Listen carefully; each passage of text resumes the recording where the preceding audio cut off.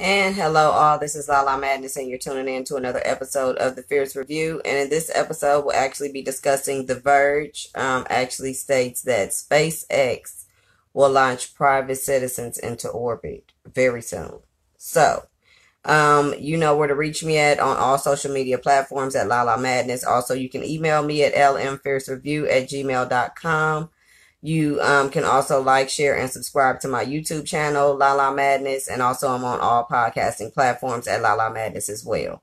Now, we all know that everyone's been talking about going into space for some time now, so it's not a big secret. It's not like, nobody knew about going into space will be happening sometime like now. So, or rather soon, or possibly already.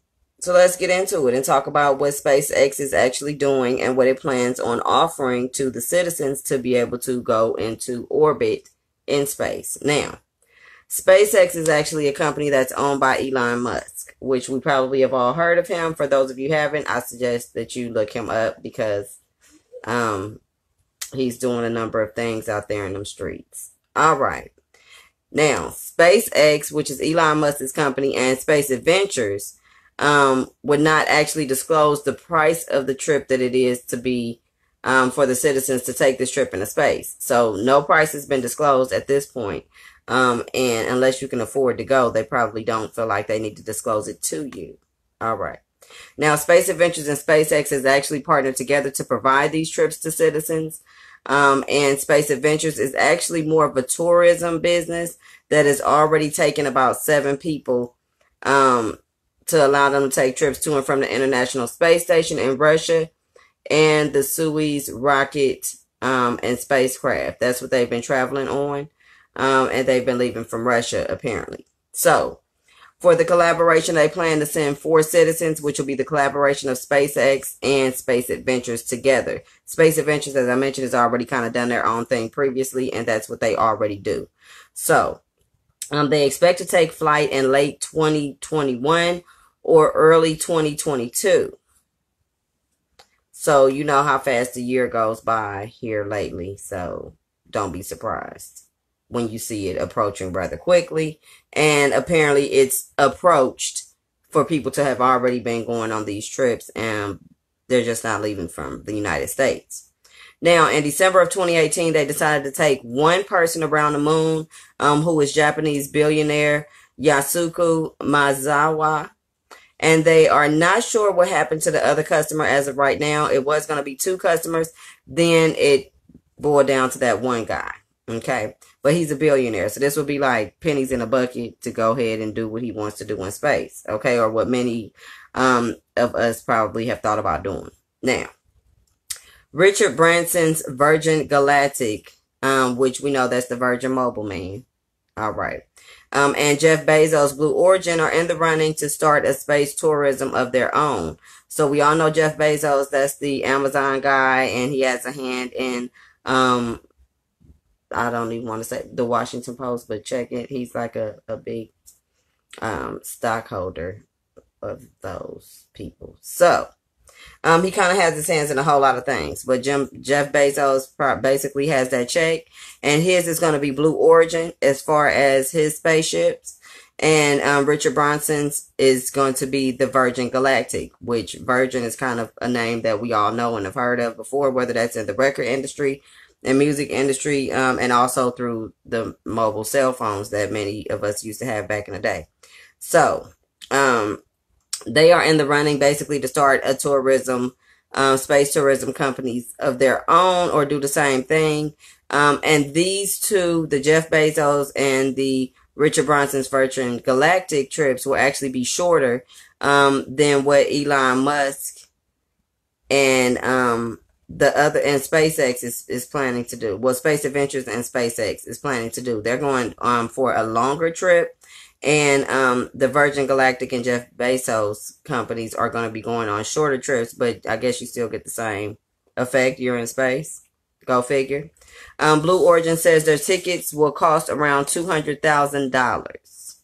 So that's for the shorter one. So we don't know what the long trip costs because those are the people that's not disclosing the cost. But the shorter trips is the 200,000. Okay. So Virgin Galactic says that it plans to have operations up and running for the first trip later on this year in 2020. So the shorter trips will be available at the end of the year. So I'm not sure if there's an early sign up process where people can kind of get on the list to get ready to take off. But the ones that come with the longer trip will actually be taken off in late 2021, early 2022. Now, SpaceX is currently working with NASA to certify the spacecrafts that they have that they plan on taking into space. Okay. SpaceX also said that it will ferry people around the Earth. And it has minimal features and a suspended seats and touch screens and lots of windows for you to be able to view out into space. And they include sleek spacesuits and helmets. The suits are pressurized, cooled, and flame resistant, which I hope so, because nobody plans on, floating off into space or also catching on fire. That's very important, I feel, anywho. And they're also going to have touchscreen compatible gloves to be able to touch on the screens that they have available. I guess, I don't know if they're going to be operational to do certain things on those screens. You probably can do everything but open the windows on them, guys, because that's not what you want to do out there. Okay.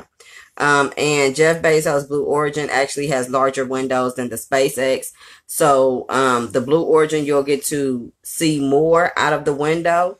But the SpaceX operation is probably going to have a lot more features as far as the customized helmets and suits and things of that nature. So it's basically all up to what type of experience that you want to have. And basically it probably boils down to how much money you have as well. How much can you afford? Can you afford that $200,000 short trip? Or will you be trying to get into that long trip that's probably going to cost, I'm guessing, $500,000 if the short trip is $200,000. But that also, relates on the experience. How far are you going to go? Where are you going to go into space besides just a trip around Earth? And also, one is basing it off the windows being larger. One is basing it off you have touch screens that you can kind of play with while in there with these great suits. So it's basically, I guess, based upon what type of experience you're trying to have. So I am excited to see exactly what's going to be happening out there in space and who's going first. But I guess, like they said, some people have already been going, but they've been leaving from Russia. They have not been leaving from the United States just as of yet. Everyone's still trying to get certified in the United States by NASA in order to take their spaceships up and offer the trips to citizens. But I guess they already have a couple buyers, as I mentioned. So we'll just wait to see who takes off and where they go from here. And that's what I have. I just felt like everybody should know about what's happening in space and what Jeff Bezos and Elon Musk and everybody is up to out there with their little spaceships, and also the Virgin Mobile Man. So everybody is, I do recall, like a couple years ago, the Virgin Mobile Man was mentioning about his spaceships and how he was trying to, NASA was giving him a hard time back then because I guess that wasn't the right time. Everything here has to be the right timing. And if you try to launch things earlier than what they plan on launching it, then it could kind of be a problem, which is what he ran into. So we just have to wait and see what happens. Who's going first? The Virgin Mobile Man plans on trying to make his trip first. And so we want to see what happens with that. And let me know what you think. Do you plan on putting some money to the side and taking you a trip? I'm curious. Let me know. This is Lala Madness, and you tuned in to another episode of The Fierce Review. Reach me by email at lmfiercereview@gmail.com. Also, you can check out all of my videos on YouTube at Lala Madness, and also I'm on all podcast streaming platforms as well. And you can reach me on social media at Lala Madness on all platforms also. So, let me know what you think. Also, like, share, subscribe, and give me some feedback. Would you guys go? Would you not go? I don't know. I'm curious to know what you would do if you had the opportunity to go and the money was just sitting there for you to go and use at your expense, or it was set aside to go and take this trip. Would you do it? Let me know. All right. I'm out.